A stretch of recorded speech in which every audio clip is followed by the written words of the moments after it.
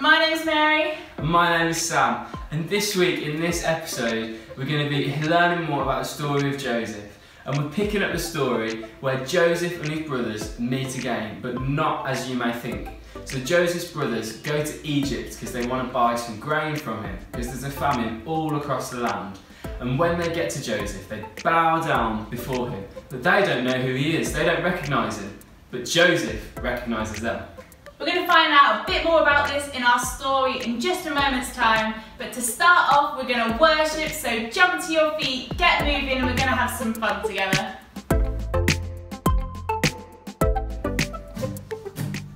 And so it's great, great, great, girl, wicked, wicked, still, still, have a friend like Jesus. Great, great, girl, wicked, wicked, still, still, have a friend like him. It's great, great, girl, wicked, wicked, still, still, have a friend like Jesus. It's great, great, girl, wicked, wicked, still, still, have a friend like him. He's always there, he always listens, he always hears me when I talk to him. Talk, talk, talk, talk.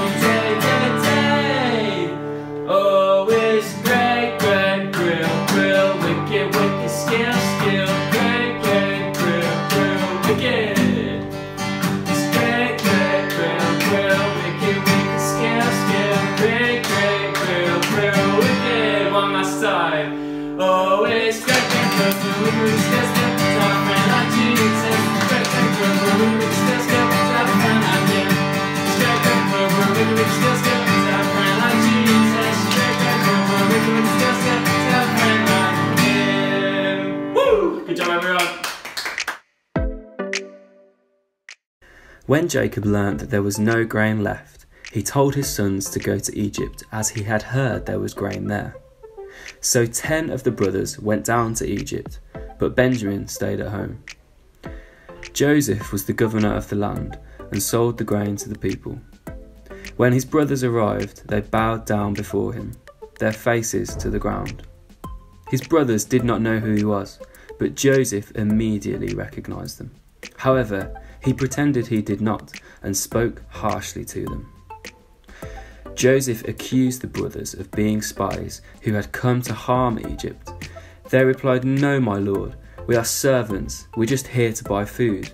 We are honest men, we are not spies." To test them, Joseph put them into custody for 3 days. He said the only way they would be set free is if one of them went and brought him the youngest of their brothers. They bickered amongst themselves as to who was at fault for all of this. Joseph, however, could understand all that they were saying, but the brothers did not know, since they were using an interpreter. Eventually, Joseph showed mercy and kept Simeon as a ransom, while sending the rest back with full bags of grain. He also secretly did not take their payment for the grain, but returned it in their bags. One night on their journey home, they stopped to feed their donkeys. One brother spotted the silver and recognised it as their own. They all began to tremble and panic, fearing they had stolen the grain from Egypt. When they eventually returned home to Jacob, they told him everything that had happened. Jacob was incredibly distressed. He said, "Joseph is no more, Simeon is no more, and now you want to take Benjamin? Everything is against me." Jacob refused to let them take Benjamin to Egypt, so the brothers were stuck with what to do.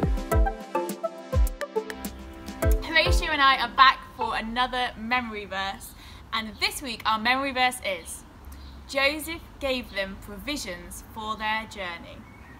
Can we all say that together? It was Joseph gave them provisions for their journey. Now let's all shout it really loud. Joseph gave them provisions for their journey. Okay, one final time. Rioshi's going to whisper it. I'm going to whisper it. Joseph gave them provisions for their journey. Well done, guys. You're doing such a good job with these memory verses. It's time for our silent seats. If you want to join me in sitting down, we're going to look at the story and we're going to ask the question, where's Jesus? So firstly, in this story, we can see the opportunity for Joseph to take revenge on his brothers for what they've done wrong to him. But he chooses not to. And Jesus, equally, has the opportunity to take revenge on us for all that we've done wrong to him. But he chooses not to. And Joseph also weeps for his brothers, even though they've done wrong to him, in the same way that Jesus weeps for us. But then eventually, just like Jesus, Joseph forgives his brothers as Jesus forgives us. So imagine that there are two t-shirts. One of them is covered in mud and mess and last night's dinner, and then the other one is clean and is perfect and is spotless. And you know, this t-shirt, the dirty one, is a bit like our lives. Like, it gets messy and we sin and we mess up. But there's this clean and there's this perfect spotless t-shirt as well, which is Jesus' t-shirt. And you know, when Jesus died on the cross, he took our dirty t-shirt and he gave us his clean one so that we could be made righteous before God and that we could be made clean and perfect in God's sight. How good is that?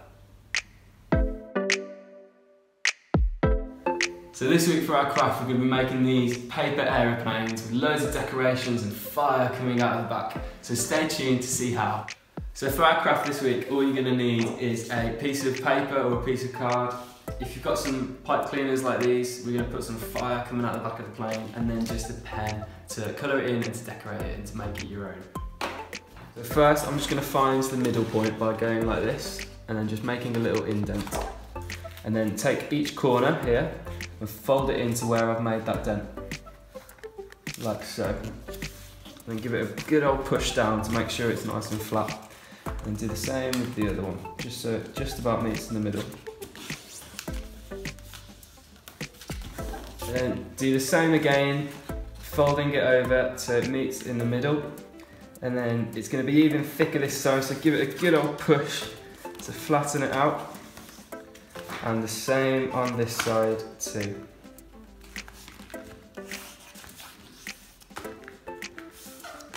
Just like that. And then the final step is just to fold it all in half like that. And then maybe get a pen or something to help you crush it down.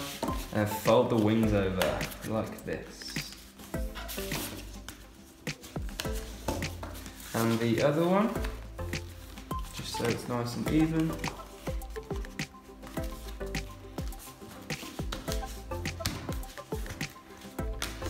Boom. So now we're just going to add some decorations to make it personalised. So I'm going to draw a little window at the front where the pilots are going to sit.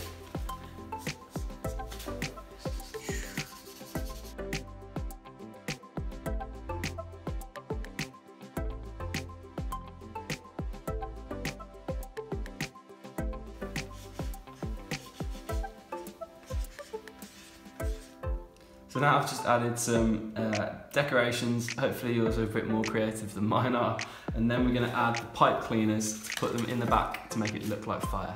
So now I've glued in my pipe cleaners and it looks like there's flames coming out the back of the plane, and my plane is ready to fly.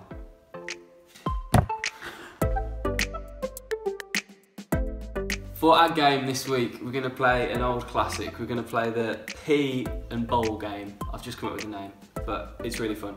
So you need a bowl full of peas and 3 bowls. So the aim of the game is to get the peas out of this bowl into your own bowl, and we're going to do it for 30 seconds and see who has the most peas at the end of the 30 seconds. Okay? And we're going to start a timer in 3, 2, 1, go! 1.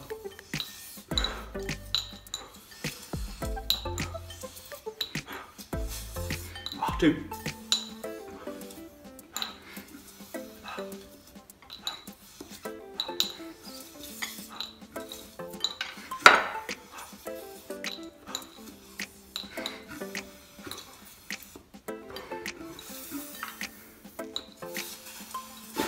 3. Right, time's up. How many have you got? 1, 2, 3, 4, 5, 6, 7, 8, 9, 10, 11, 12. How many did you get? 16. Oh, I got 20. I won by 4. Good. You guys try it at home and see how you get on. So that's all we have time for this week. And the lesson to learn is that Joseph forgives his brothers. And you know, we mess up as well. We do things wrong. And sometimes we need to ask for forgiveness. So maybe think this week, what do we need to ask God forgiveness for? And Jesus has already forgiven us. All we have to do is ask him. Mary, can you pray for us to close? Of course. Dear Lord, we pray for your forgiveness this week and that you would help us to forgive others. And we thank you for this time that we've spent together. Amen. Amen. See you next week, guys. Bye.